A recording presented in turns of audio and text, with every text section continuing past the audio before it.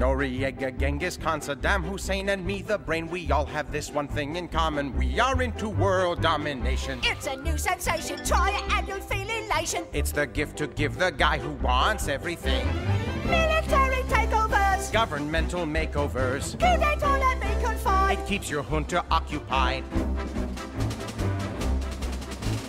Look here at this dotted line. As Overlord, I could combine and make this all one sovereign state. Oh, Overlord, you are so great. I'll sew up this divided planet. My regime will surely span it. Yummy spammer, will you can it? No, Pinky, you will.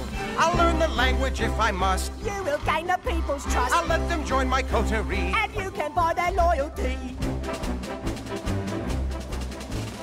There are several formulae I like to use for domination and to get the maximum effect out of a helpless nation. Crab meat or magnetic shoes, mind-controlling pink tutus, or a giant signal tower to telecast my mental power. Think big, not small. Dominoes will start to fall. And then I can be the mouse who conquers man. So, if you have a calculator, you can be a great dictator. Let each country that you covet equal X. You're gonna love it. Multiply by why not try it? If the people start to riot, you can always say that they are just a bunch of kooks.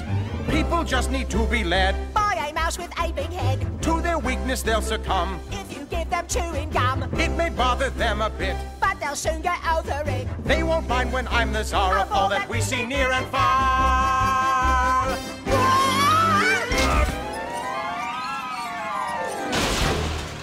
Well, I think that went rather well, don't you, Brain? Now it's perfect. Narf.